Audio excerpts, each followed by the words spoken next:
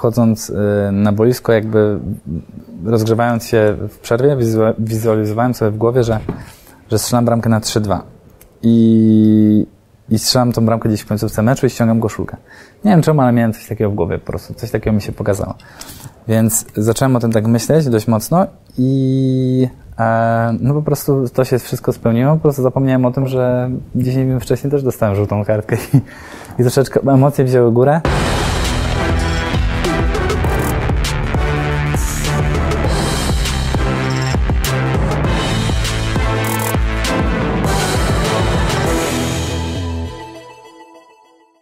Arkadiusz Milik, reprezentacja Polski i Juventus jest naszym gościem. Cieszymy się, Arek, że jesteś z nami. Dobry wieczór.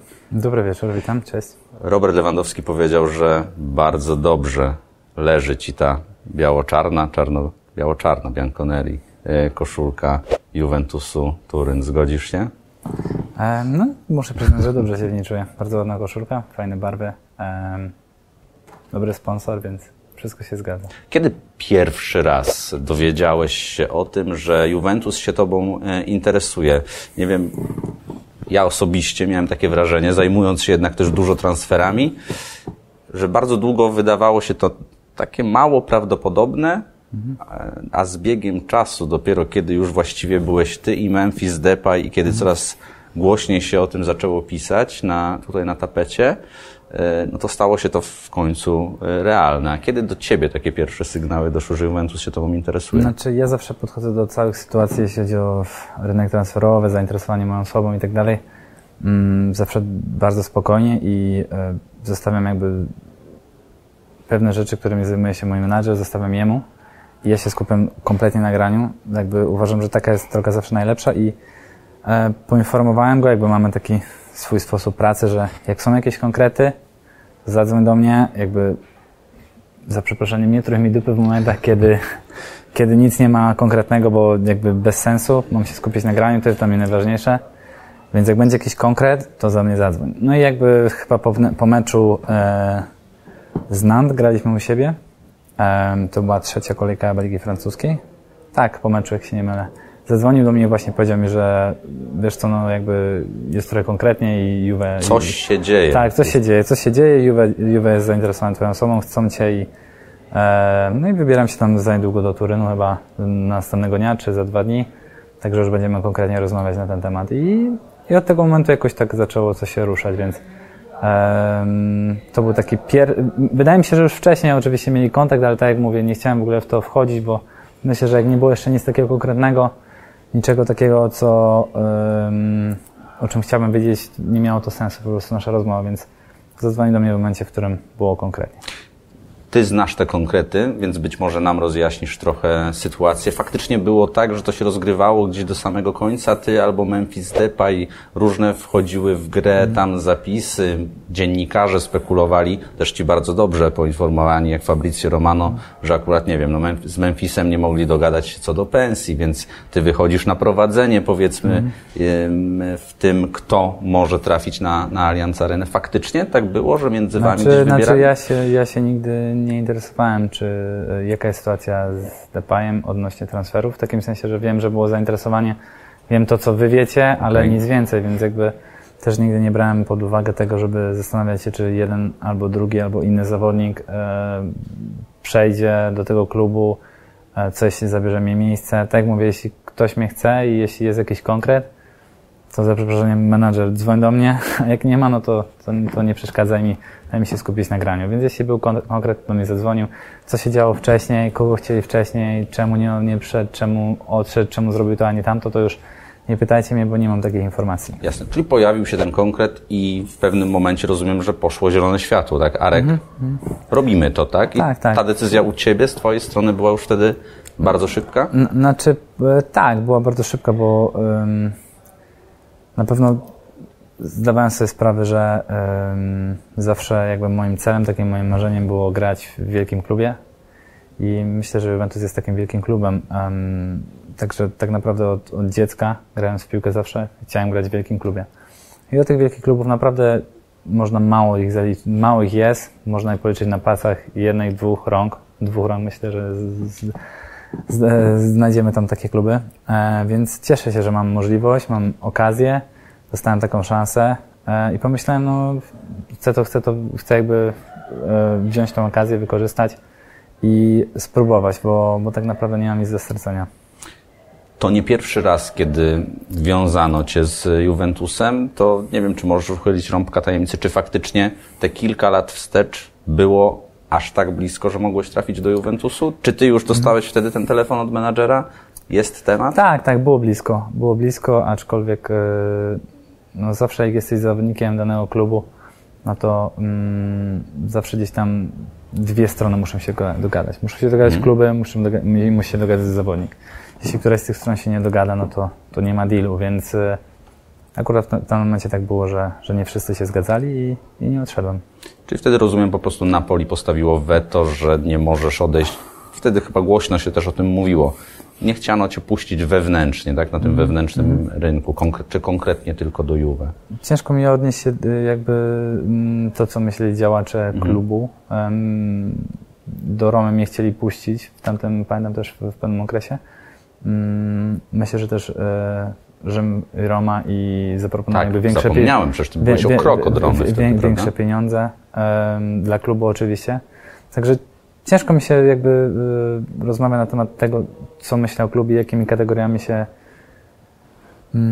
kierował. No i to była ich decyzja, także szanowałem to. Trudno co zrobić, jeśli nie chcą, nie zgadzają się na pewne warunki, które dany klub im jakby przedstawia, no to tak samo jak z piłkarzem czasami. No, na pewne warunki się nie zgodzisz, bo na przykład coś ci się nie podoba i tak dalej, więc cieszyłem się z tego, że teraz tym razem udało się wszystko i dostałem taką szansę, bo tak jak powiedziałem, granie w takim wielkim klubie to jest naprawdę duży zaszczyt. Był telefon do lub od Wojciecha Szczęsnego na temat tego transferu? Wbrew pozorom najśmieszniejsze w tej sytuacji jest to, że za każdym razem, kiedy był jakiś kontakt i było blisko, to Wojtek się do mnie odzywał. A w tym momencie, kiedy było najbliżej, to Wojtek się odezwał do mnie ostatni. Więc, ale nie wiedział, czy nie, też jakoś, nie chciał zapeszać? Nie wiem, właśnie dowiedział się chyba od dziennikarzy, od mediów. Udało mu się gdzieś tam przeczytać. A wcześniej zazwyczaj do mnie dzwonił i nic z tego nie wychodziło, także dobrze, że w koniec końców tak wyszło, że się nie odzywał. A ty dzisiaj ośmieszasz kolegę na treningu, poszedł już też filmik do internetu, zakładasz mu dziury, możecie to zobaczyć oczywiście. Tak się nie robi. Nie, z Wojtkiem mamy dobry kontakt oczywiście. Dziadek to dziadek, więc zdarzają się nam takie sytuacje. Mamy dobry kontakt, myślę, że jest dobra atmosfera w obu drużynach, w których gram, także cieszę się z tego, jak jest. Z Wojtkiem trzymamy się dobrze, także mieszkamy niedaleko siebie i trochę wspólnie czasu spędzamy. Mówiłeś w czerwcu w Food Trucku, że Thierry Henry to jest taki piłkarz, o którym dobrze myślisz, który był twoim idolem w dzieciństwie. No więc teraz pięknie to się już spięło. Numer 14, Juventus. No, chyba też mogło ci się tak gdzieś fajnie w sercu zrobić. Chłopak ze Śląska mógł marzyć, plakaty, podwórko. No a jednak spełniasz faktycznie marzenia pewnie nie jednego chłopaka z tamtych lat. Nawet, wiesz, my jesteśmy w podobnym wieku, no to faktycznie wtedy był piłkarz taki, o którym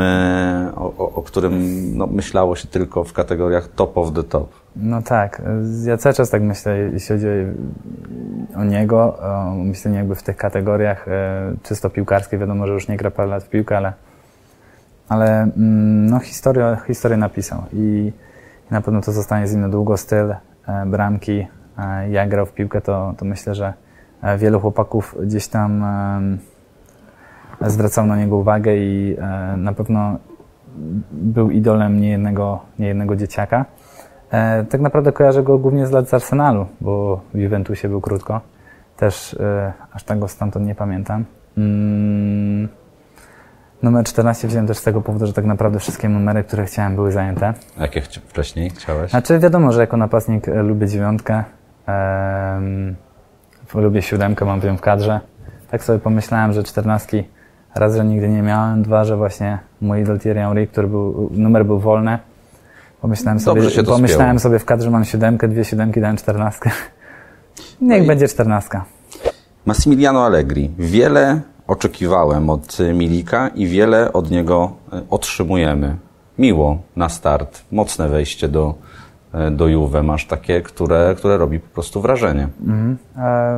Miło, na pewno zawsze jak twój trener cię chwali publicznie. Wiadomo, że zawsze czasami wiadomo, że rzadko się zdarza, że gdzieś trenerzy publicznie krytykują swoich zawodników, ale jednak jest mi miło, bo wiem, że mam fajne wejście i wiem, że dobrze się czuję na boisku, strzelam bramki.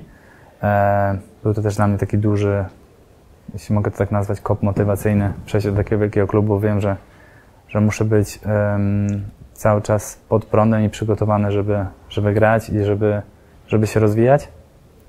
Moim celem tak naprawdę mam 28 lat, ale uważam, że dużo jeszcze mogę poprawić i mogę być lepszym zawodnikiem, także mam nadzieję, że taki klub, taka drużyna,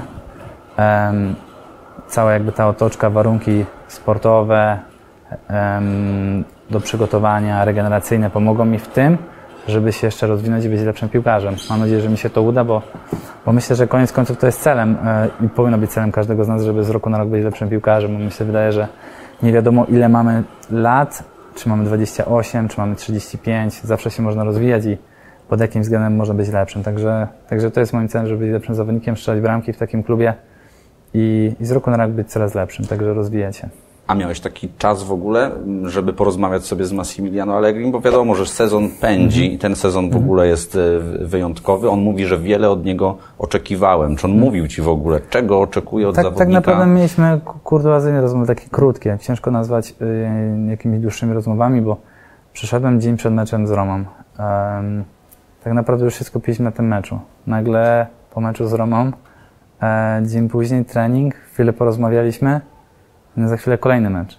I kolejny mecz, i kolejny. I tak non-stop skupiamy się na kolejnym meczu i tak naprawdę tu nawet nie chodzi o to, czy nie rozmawialiśmy, bo rozmawialiśmy, ale bardziej mi o to chodzi, że w piłce naprawdę nie ma czasu na to, żeby aż tak dużo myśleć i rozmyśleć na pewne rzeczy, tylko po prostu idziemy dalej i skupiamy się na kolejnym meczu. Także nie było czasu ani takiego miejsca nawet, żeby troszeczkę głębiej zastanowić się nad tym wszystkim. A tutaj nie pozwalała ci odpuścić tego tematu, tego transferu też ambicja, bo wiele takich głosów padało, one się już teraz, można powiedzieć, pomyliły, rozjechały z prawdą, że Arkadiusz Milik może trafić z deszczu pod rynnę, no przecież jest Duszan Vlahović, będzie mu ciężko się przebić, idzie mundial, on będzie łapał tylko jakieś końcówki, ogony, parę minut. Na razie ty zupełnie temu zaprzeczasz. Nie wiem, nie do końca zawsze się kierują opinią, nigdy się nie kieruję opinią ludzi. Trzeba było to złapać, rozumiem, tak? Co na mój temat myślą.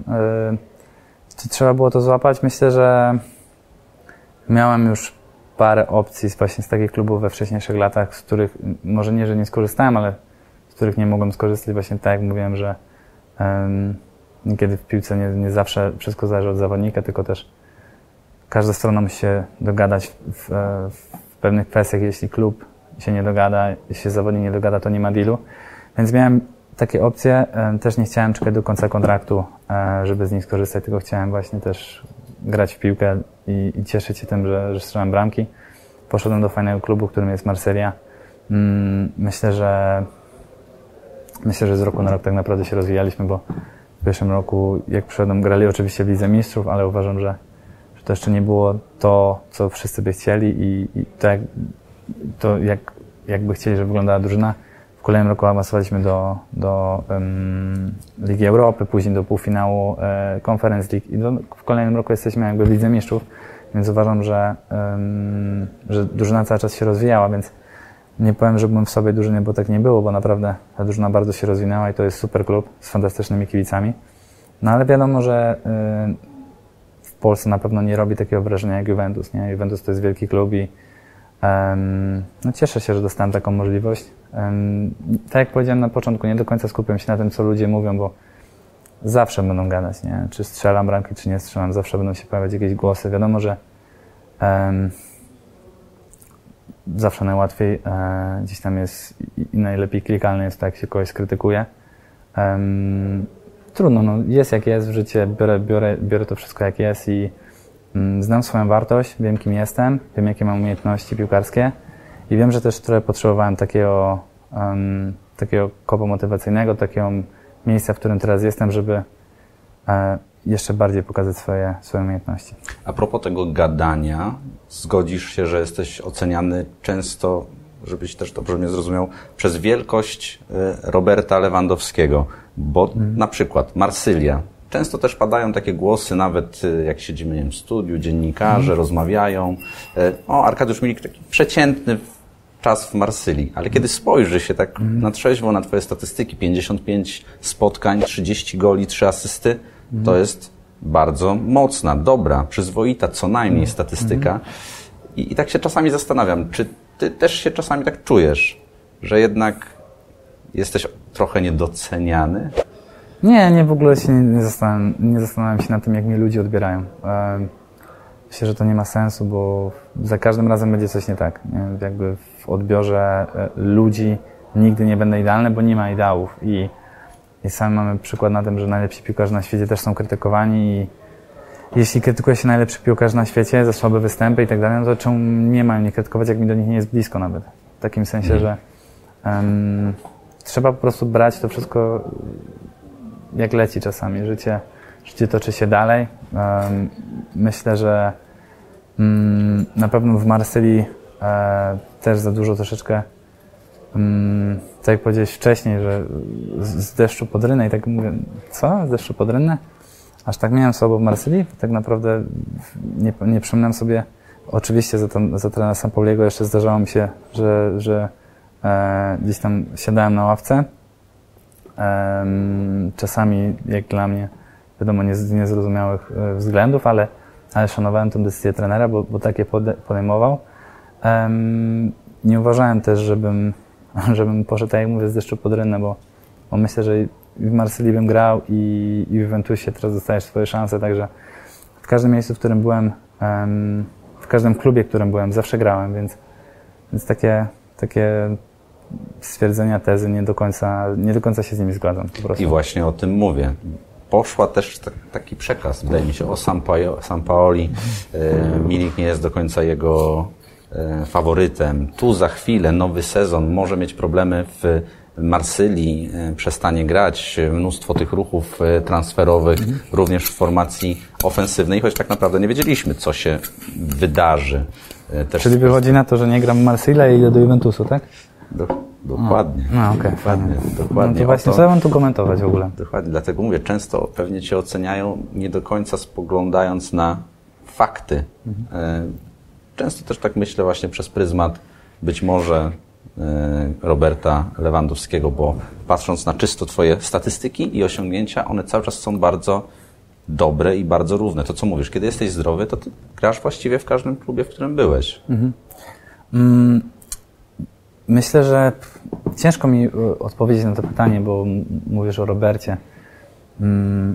No na pewno w Polsce... Inaczej mówię o Polakach, o kibicach polskich przez to, że jest Robert. Ciężko mi się, bo aż tak się nigdy w to nie myślałem o tym takimi kategoriami. Ale na pewno Robert w naszym kraju, szczególnie na tej pozycji... Zakrzywia nam trochę rzeczywistość chyba, tak, prawda? Tak, postawił bardzo wysoko poprzeczkę. I ta poprzeczka jest na światowym poziomie, na którym jest paru zawodników może na świecie, więc ciężko się nam dostać. Ale ty jesteś tam. Ty tam jesteś. Myślę, że nie, do Roberta mi naprawdę jeszcze brakuje, dużo brakuje, bo wydaje mi się, że on jakby wszyscy wiemy. On jest w takim absolutnym topie, prawda? Tak. Mi się wydaje, że tu nie mamy o czym rozmawiać w ogóle, bo przez paręnaście lat udowadnia to, że jest fantastycznym piłkarzem, strzela bramki. Ja tak naprawdę zagrałem w nowym klubie, który poziomem, jeśli chodzi o klub, jest wielki i możemy go zaliczyć do wielkich klubów, do których o tym właśnie na początku o nich mówiłem, że jest naprawdę niewiele takich klubów, ale myślę, że sztuką jest utrzymać się w tym klubie i zagrać sezon, 2, 3, 4 właśnie na takim poziomie jak on. Wtedy właśnie można mówić, że ktoś jest absolutnym topem, bo na pewno nie jestem topem, bo zagrałem 4 dobre mecze. Jednak chodzi o to, że poruszasz się wśród topowych klubów. Tu to nie ulega wątpliwości. Myślę, że każdy, kto słucha, to rozumie i wie, o co chodzi. Nie ma sensu też się z tym ścierać, gdzie jest Robert, gdzie jesteś ty.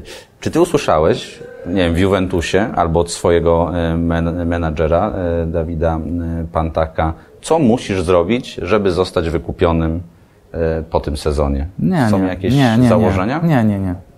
Nie dostałem takich wytycznych. Myślę, że nikt nie ma takich wytycznych, jeśli takich zadań do spełnienia. Wiadomo, że jako napastnik oczekuje się ode mnie bramek. Są takie rzeczy, o których nie trzeba mówić. Nie wiem, jakbym zakończył sezon z 1 bramką, no to jakby czasami można się spodziewać, co by się działo, a myślę, że pomocnik jest rozliczany inaczej od napastnika, obrońca również, więc myślę, że dobre występy na pewno mi pomogą w tym, żeby zostać na dłużej. Przyjechałeś do Juventusu, przyjęto cię tam jak prawdziwą gwiazdę, bo kibice czekali na ciebie przed ośrodkiem treningowym. Dało się od razu wyczuć taką pozytywną też energię wokół ciebie. Ty trochę ją pochłonąłeś, bo mam wrażenie, że ci dobrze, że bije od ciebie taka bardzo pozytywna energia, też dzięki temu dobremu początkowi w Juve. Na pewno poczułem od razu ten brak troszeczkę Włoch, bo nie ukrywam, że na pewno język, kultura, klimat są takie rzeczy też, które na pewno, może wiadomo, Marsylia była w pięknym miejscu i super, ale jednak też nie mówiłem po francusku, co jakby mogę mieć głównie pretensje do siebie. To nie był łatwy język, troszeczkę go odpuściłem w pewnym momencie i też na pewno nie czułem się aż tak tam jak, jeśli mogę tak powiedzieć, aż tak jak we Włoszech. Jednak jak jesteś... Naturalnie. Coś takiego jest we Włoszech, że ciągnie. No, ale jakby jak Krzysztof Piątek też bardzo chciał wrócić do ja mówię po włosku, jakby znam większość tych piłkarzy, mam dobry kontakt też z większością, znałem gdzieś z boisk, więc jakby troszeczkę łatwiej mi było wejść.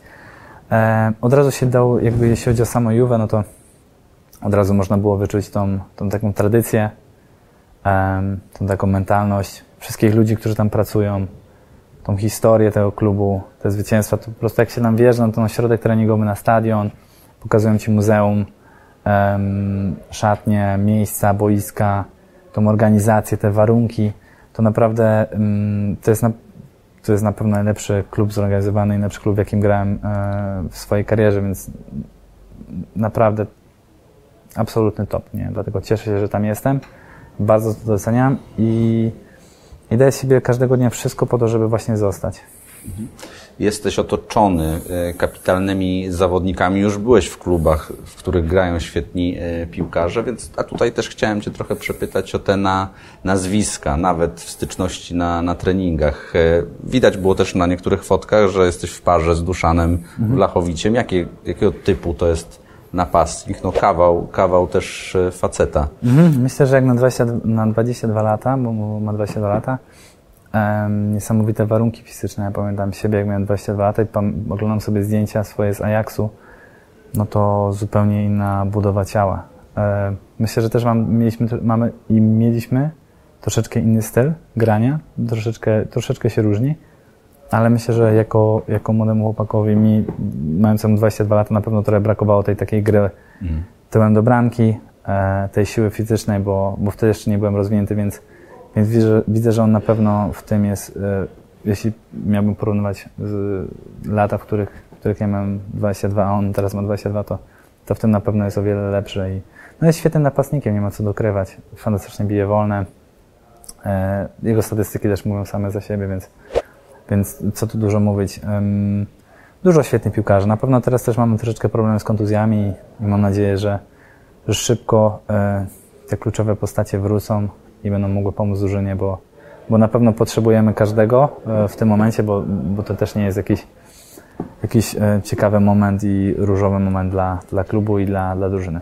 Jasne. Chyba nawet, nie wiem, miałeś okazję chwilę potrenować, nie wiem, z Polem Pogbą, Angelem Di Marią, bo tam, tak jak mówisz, zrobił się mały szpital, także wśród nowych zawodników, którzy trafili do klubu, przez co też ciężko poniekąd ocenić, na co was w tym sezonie stać. Jesteście w kryzysie, tego nie da się ukryć, ale jak wrócą ci zawodnicy, Pogba za dłuższy czas, niektórzy troszkę szybciej, no to wciąż to może być drużyna topowa. Myślę, że mamy super atmosferę w drużynie, bo wspomniałeś właśnie o osobach jak Angel Di Maria, Paul Pogba. Też nigdy ich nie znałem, nie miałem styczności grać z nimi w drużynie, a naprawdę super chłopaki. Mamy fantastyczny kontakt, w takim sensie taki naprawdę ta drużyna taka emanuje pozytywną energią w szatni i no tak jak mówię, najważniejsze rzeczy brakuje teraz, bo wyników, ale mam nadzieję, że ci zawodnicy, którzy wrócą i mam nadzieję, że wrócą jak najszybciej, będą w stanie pomóc, bo na pewno ich potrzebujemy. To też nie jest tak, że mamy z sobą drużynę bez tych zawodników, ale jednak na pewno mając Pogbę w środku, Di Marię na lewej, Chiesę, czy tam Chiesę na lewej, na prawej, obojętnie, zawsze będzie łatwiej o jeszcze lepszy wynik, o pozytywne rezultaty. Choć jakby nie chciałbym od razu szukać alibi tego, że tracimy punkty i przegrywamy mecze, bo gdybyśmy tak wyglądali razem z nimi, to myślę, że również byśmy je przegrywali. No czegoś na pewno brakuje i mam nadzieję, że uda się szybko to rozwiązać. A da się to tak łatwo odpowiedzieć właśnie, co tam nie klika, bo no, tak jak mówisz, mimo kilku ubytków, no to jednak no, paczka jest dalej mocna. Tak, ciężko powiedzieć. Myślę, że ciężko powiedzieć czasami. To tak jak w piłce troszeczkę tak jest, że jednak te detale mają dużo, no jakby to powiedzieć, nie zawsze może być tak, jak chcemy i niestety uważam, że mamy na pewno słaby moment pod wieloma względami. Myślę, że troszeczkę mentalnie, troszeczkę wyglądamy troszeczkę jakby fizycznie i wydaje mi się, że też wyniki, których nie ma, nie pomagają w tym wszystkim i na ostatni mecz w Monzie też tak naprawdę mieliśmy 11, 12, 13 zawodników i reszta z młodzieży, więc to też świadczy o tym, że naprawdę jest troszeczkę szpital w naszej drużynie i tych zawodników, które brakuje, bo już nawet nie mówię o tych trzech, o których wymieniliśmy, tylko również o wielu innych, którzy są kontuzjowani. Cały środek pola tak naprawdę jest kontuzjowany, bo jakby nie licząc Paredesa, oczywiście, który teraz przyszedł, jest McKennie z młodym Mirettim, ale brakuje Rabiota, brakuje Locatelliego, więc to są kolejni zawodnicy, którzy w środku pola mogliby dać jakość i swoje doświadczenia. Myślę, że w takich momentach ciężko powiedzieć i znaleźć jedną rzecz, jedną przyczynę, czemu tak się dzieje, a nie inaczej. Tak jak powiedziałem niedawno w wywiadzie, że chyba w takim momencie najlepiej siedzieć cicho i wziąć się do pracy, bo to jest chyba najlepsze rozwiązanie. Skupić się na pracy, pochłonąć się pracą i myślę, że każdy z nas powinien gdzieś tam wziąć odpowiedzialność za dany wynik i skupić się na tym, żeby zadać sobie pytanie, czy wszystko robi, żeby ten wynik końcowy w danym meczu był pozytywny, był na naszą korzyść, a nie skupiać się gdzieś tam innych, bo gdzieś tam, jakby to powiedzieć, wytykać palcami kolegę z drużyny, czy tam trenera, czy każdego innego jest zawsze łatwo, ale najciężej właśnie spojrzeć na samego siebie i z samym sobą porozmawiać, czy naprawdę daję wszystko tej drużynie, co mogę dać. Ciebie akurat z Monzą zabrakło, bo ta koszulka, która dobrze leży, została ściągnięta, dostałeś żółtowy kartonik i musiałeś zejść z boiska. Właściwie chyba wszyscy kibice w Polsce, we Włoszech na pewno, znają tę sytuację, która była trochę jak domino kuriozalna. Zdobyty gol, ostatecznie sędzia dopatrzył się spalonego, tego spalonego nie było, ale mimo, że gol, musimy to wyjaśnić, został anulowany, to kartki się już nie anuluje. Myślę, że to może być sytuacja, w której przepisy zostaną w pewien sposób jednak doprecyzowane do po prostu systemu VAR. Ktoś chyba o tym zwyczajnie, nie wiem, na moje oko zapomniał. No jak ty się wtedy czułeś w całym tym zamieszaniu, w tym kotle? Wracając jeszcze do twojego wcześniejszego pytania, no to myślę, że też to wszystko ma coś wspólnego, bo jakby mówiłem też o właśnie problemach zdrowotnych, o tym, że nam nie idzie, o tym, że gramy słabo, o tym, że to nie jest to, ale to nie jest to wszystko i tak dalej.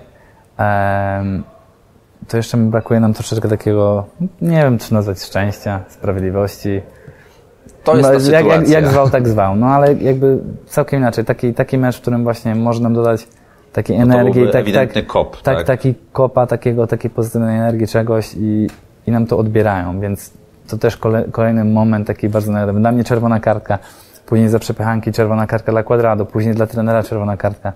No i te wszystkie takie negatywne rzeczy skupiają się w jedno i tak, a nie inaczej to wygląda. Przepraszam, mógłbyś wrócić jeszcze do pytania? Tak, generalnie pytanie jest następujące. No jak ty się w tamtym zamieszaniu, w tamtym kotle czułeś? 96, 7 chyba już minuta, trafiasz na 3-2, ściągasz koszulkę anulowany gol, ale kartka już nie i musisz opuścić tak, no to jakby to z mojej perspektywy to trochę wyglądało tak, że... Senza parole.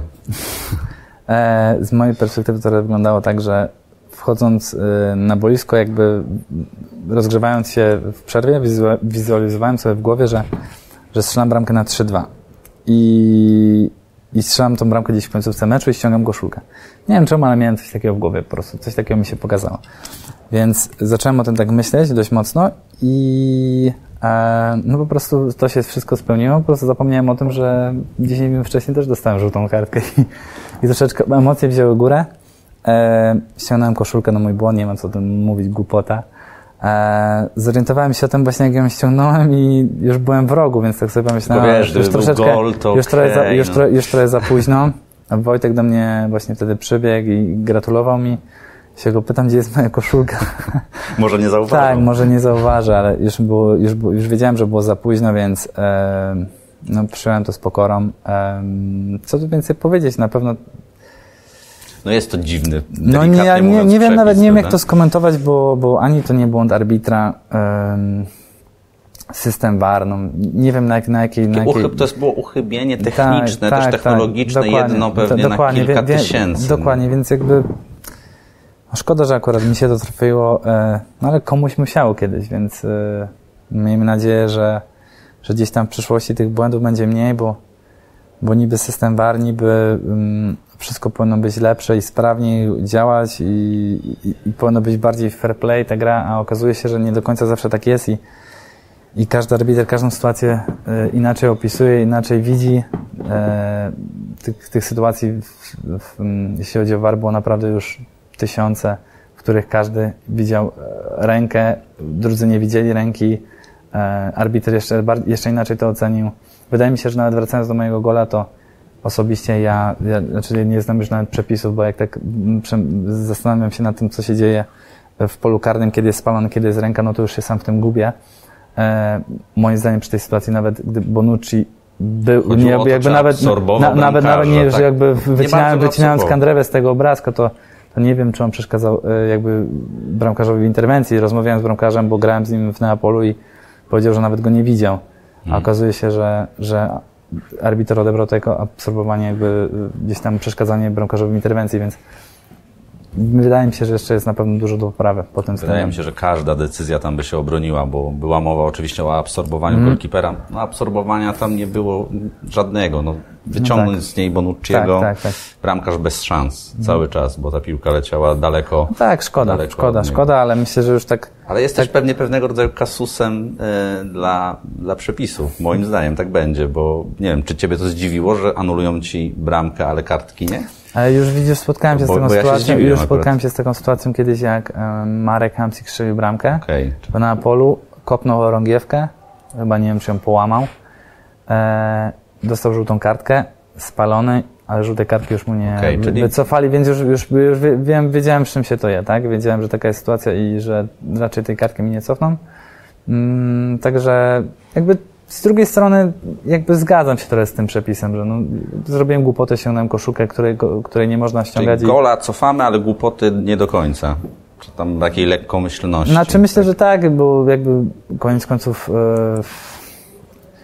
no zrobiłem to, tak? Jakby dana rzecz się wydarzyła i wydaje mi się, że ta kartka nie powinna być cofnięta. Znaczy takie jest moje zdanie, ale oczywiście każdy może mieć inne. Jasne. Zapytałem cię o Vlahovicia, trochę przeszedłeś do innych zawodników, a jest ktoś może taki, kto zrobił na tobie na razie największe wrażenie w Juventusie? Myślę, że nie. W sensie to jest dobra drużyna i tak jak mówię, paru zawodników brakuje, ale nie wiem. Na razie się na tym tak nie skupiałem. Nie, i myślę, że nie. To jest takie trochę płynne przejście też do tematu reprezentacji Polski. Nie wiem, czy też był ten temat poruszany bezpośrednio, ale ty i Duszan Vlahovic to jest system dwóch napastników, w którym bez problemu też chcecie w Juventusie grać jakoś długoterminowo. Jest to realne? Czy ty jednak będziesz, twoim zdaniem, na twoje oko, to co widzisz, jednak takim żelaznym zmiennikiem tego napastnika? Nie wiem, nie wybiegam aż tak w przyszłość.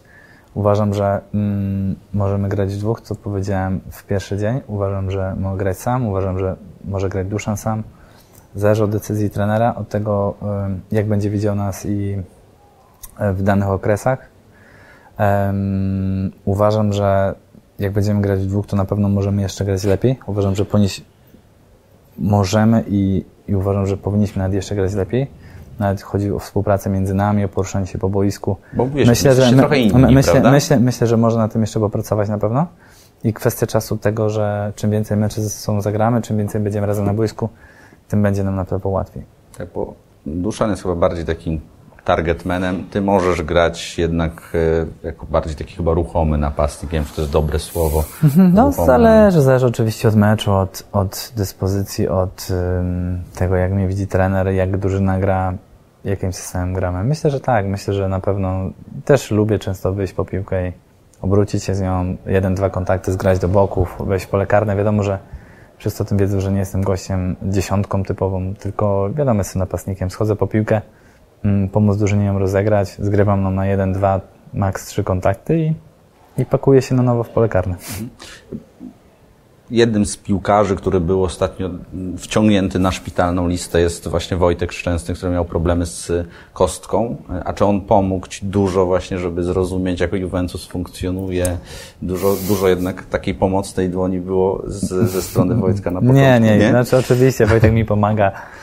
Rozmawiamy, ale nie potrzebowałem aż tak jego wskazówek i pomocy. Takiego babysittera, nie? Nie potrzebowałem. Myślę, że tak jak mówię, dlatego to, o czym wspomniałem też na początku, na pewno Włochy, język i klimat Myślę, że przez to też byłeś bardzo wysoko na liście od razu. Też mi to na pewno pomogło. Jasna sprawa. Myślę, że bez wątpienia. Czyli jednak przez język, tak? Nie, myślę, że Napoli, statystyki, język, pewnie też charakterystyka zawodnika. No jednak takie rzeczy się liczą.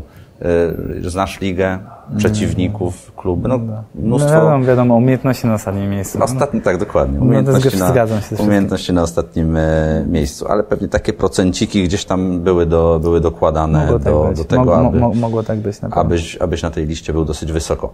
Nie ma rzeczy, których bym nie robił jako piłkarz, żeby zapobiegać kontuzji. To też powiedziałeś w Food Trucku. Dużo jednak takich rzeczy robisz, pracujesz nad sobą, aby być tak super fit, a jednak czasami coś tam nie gra, żeby... Myślę, że na pewno też kontuzje, które miałem, zostawiają zawsze jakiś ślad i powodują czasami... Rzadko mam nowe urazy, w cudzysłowie. Zazwyczaj wodzą mi urazy, które już kiedyś miałem. Czasami nie do końca mam na to wpływ. Ale tak, robię wszystko, co mogę, żeby zapobiegać kontuzjom. Wszystko. Więc jak wyparzę jakąś jedną rzecz, której nie robię, no to powiem, okej. No właśnie, bo wiadomo, jesteś w ośrodku treningowym, to macie full profesjonalną Myślę, że opiekę. tak. Myślę, że teraz mam chyba najbardziej profesjonalną opiekę, ale zawsze, jeśli chodzi o klub, jeśli chodzi o podejście w klubie do całej jakby otoczki fizjo, doktorów, przygotowania i tak dalej, to tam chyba jest absolutny top, bo wydaje mi się, że i organizacyjnie, i jeśli chodzi o ludzi, to wydaje mi się, że tam jest najlepiej z klubów, jeśli miałem porównywać kluby, w których byłem. Ale jakby zawsze też... coś dokładasz. Tak, ja zawsze też byłem troszeczkę taką osobą, że nawet jak byłem w innych klubach, to też miałem ludzi, którzy mi pomagali, więc jakby zawsze też traktowałem swój organizm i swoje ciało jako coś wyjątkowego i coś, o co trzeba dbać, więc zawsze staranie się do tego przykładałem i zwracałem uwagę, kto, z kim, gdzie, jak trzeba pracować. Teraz w domu masz też taką praktycznie profesjonalną opiekę, bo dużo mówi się o Robercie, też wspominaliśmy o tym, na jakim on jest poziomie i dużo mówi się o Ani, a twoja partnerka też jest jednak z podobnej branży, tak bym powiedział. No czy to pomaga? Tak, powiem szczerze, że tak. Agata jest chyba bardziej sportowym freakiem ode mnie. Zawsze wydawało mi się, że ja jestem bardzo sportowy i ciężko pracuję i zwracam uwagę na odżywianie się i nagle można jeszcze bardziej. Nagle mam osobę w domu, która jeszcze bardziej zwraca uwagę na odżywianie. Wiadomo, że nie można tego porównywać, bo Uważam, że porównując mężczyzna, kobieta, ona na pewno wygląda o wiele lepiej ode mnie.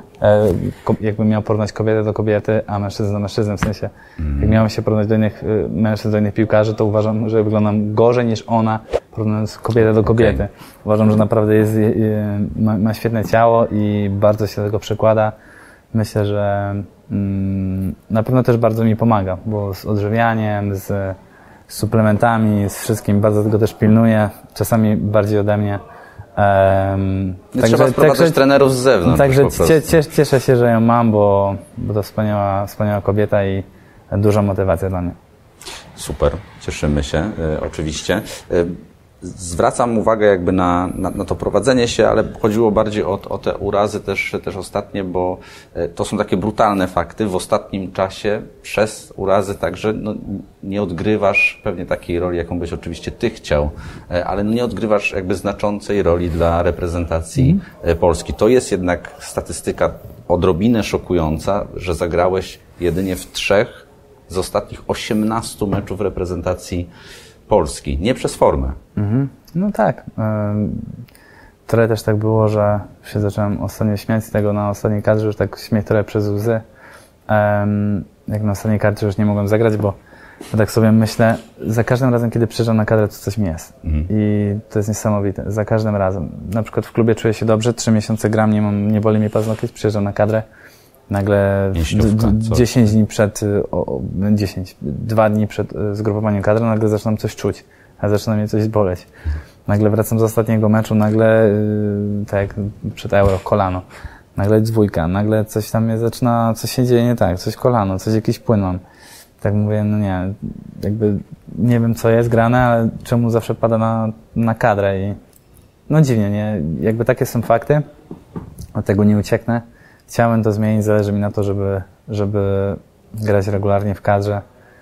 Myślę, że tak jak zawsze powtarzam, jak dopiszę zdrowie, to myślę, że swoje szanse na pewno będę dostawał i tych minut meczy na pewno byłoby i więcej.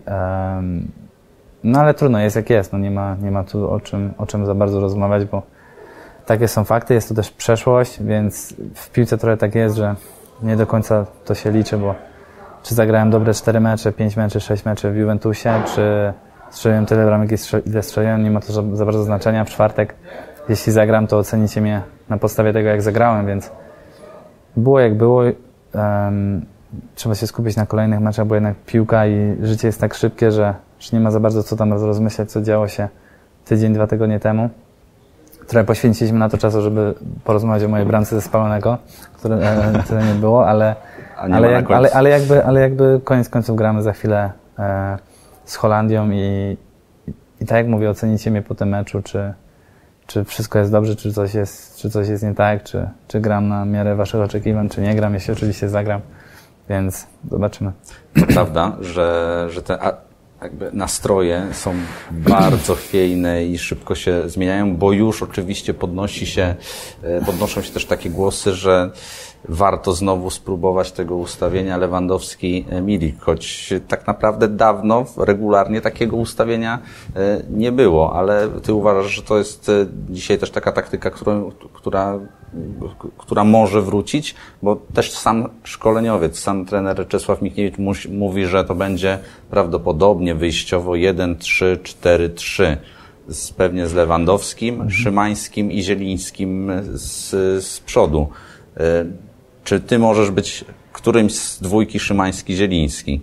Czy to można łatwo zmienić? Zmieniać? Myślę, że nie. Jeśli mnie zapytasz, czy czuję się dobrze i czy będę w stanie dobrze występować na tej pozycji dziesiątek podwieszonych, na pozycji, której muszę już stać w miejscu, w którym nie czuję się komfortowo, to mówię ci od razu, że nie będę najlepszym wyborem na tą pozycję. Więc jeśli będziemy grać takim systemem, to na pewno nie widzę siebie na tych pozycjach. Ale za to bardzo łatwo przejść do systemu 1-3-5-2 też w takim ustawieniu, więc to też nie jest jakiś wielki, wydaje mi się, kłopot. Wy już pracujecie, rozmawiacie na temat swoich konkretnych ról, bo też wspomnieliśmy o tym. Czas leci bardzo szybko. Mundial jest właściwie już za rogiem. To racja. ja osobiście z trenerem nie rozmawiałem na ten temat. Myślę, że w ogóle nie zwracam na to uwagę, jak zagramy, czy będę grał. Skupiam się na tym, żeby dobrze się czuć, mieć dobre czucie i wtedy jestem w stanie grać jak najlepiej i dawać jak najwięcej drużynie. Więc czy wejdę na 7 minut, czy nie zagram, czy wyjdę od początku, czy zagram połówkę, skupiam się na tym, żeby mieć dobre czucie i zagrać dobre spotkanie. A koniec końców myślę, że skład i tak jest już dawno ustawiony. Przyjeżdżam na zgrupowanie, wiadomo, mamy 2-3 treningi tak naprawdę taktyczne, więc nie oszukujmy się, że... Pewne rzeczy widać? Tak naprawdę dzisiaj mieliśmy pierwszy trening, więc połowy drużyny nie było jeszcze, bo niektórzy grali w niedzielę. Nie oszukujmy się, że jest tak, że ktoś sobie walczy na zgrupowaniu o miejsce w składzie w pierwszych 2 dniach, bo to byłoby kłamstwo. Nigdy tak nie było w historii reprezentacji. Zazwyczaj przyjeżdżamy, wiadomo, że jest skład. W cudzysłowie wiadomo, oczywiście trener go wie, bo zawodnicy o nim nie wiedzą, ale jednak formą w klubach wygrywa się miejsce w 11 reprezentacji, a nie na treningach reprezentacji. Jasne.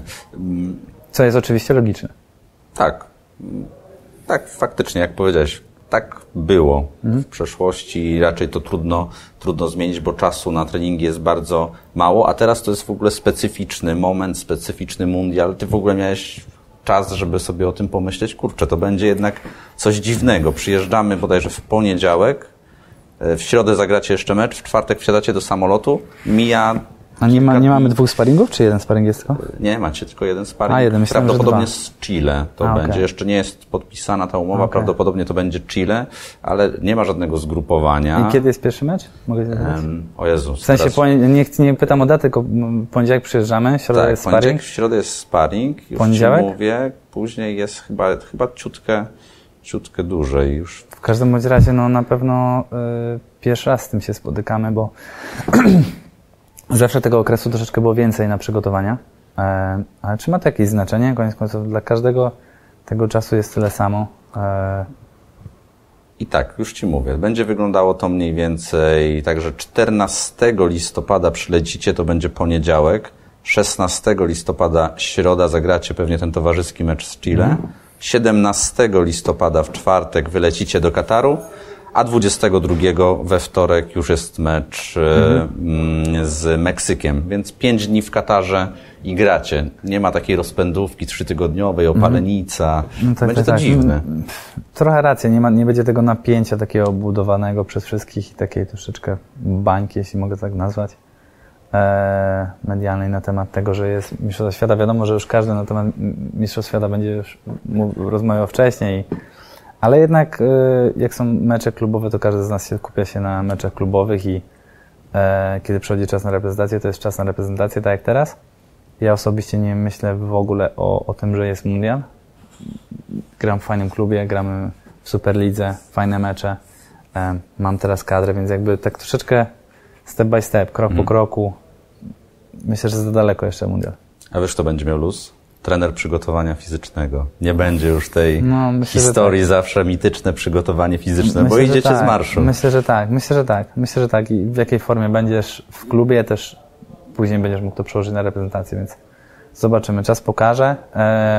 Na pewno będzie to coś nowego, bo w listopadzie będziemy mieli w Polsce -6, w Turynie może 2, a w Neapolu 10 stopni, więc każdy troszeczkę inny klimacik i polecimy do miejsca, w którym będzie 25, więc też na pewno każdy zespół będzie chwilę potrzebował na aklimatyzację te parę dni, może nawet mecz, więc też będzie sztuką, żeby się jak najlepiej przygotować do tego i mentalnie i fizycznie, żeby jak najlepiej wypaść po prostu, bo to też się tak mówi, że mała różnica temperatur, a jednak to jest odczuwalne. Ale ten limit pH to już przydałoby się wyczerpać. Przydałoby się. Miejmy nadzieję, że teraz zobacz, wyczerpany. Oby tak było. Jedną imprezę już straciłeś, oby kolejna. Już ani impreza, ani nawet pojedyncze mecze nie były przez Ciebie stracone. Co? W takim razie, Arek, powodzenia. Widać, że chyba taki jesteś dobrze teraz nastawiony. Jestem dobrze nastawiony. Jestem bardzo spokojny. Energia. I oby tak zostało. Arkadiusz Milik, zawodnik reprezentacji Polski Juventusu Turyn, był moim i Waszym gościem. Dziękuję bardzo.